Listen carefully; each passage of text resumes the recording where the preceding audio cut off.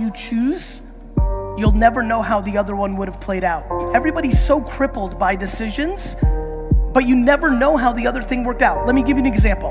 Let's say you don't go to college and you start this business and it's huge and you're doing so great, but because you did that, you had to fly for a big meeting and your plane crashed and you died.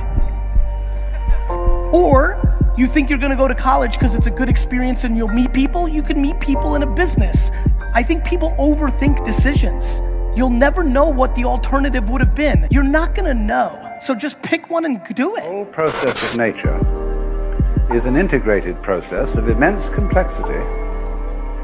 It is really impossible to tell whether anything that happens in it is good or bad, because you never know what will be the consequences of a misfortune, or you never know what will be the consequences of good fortune.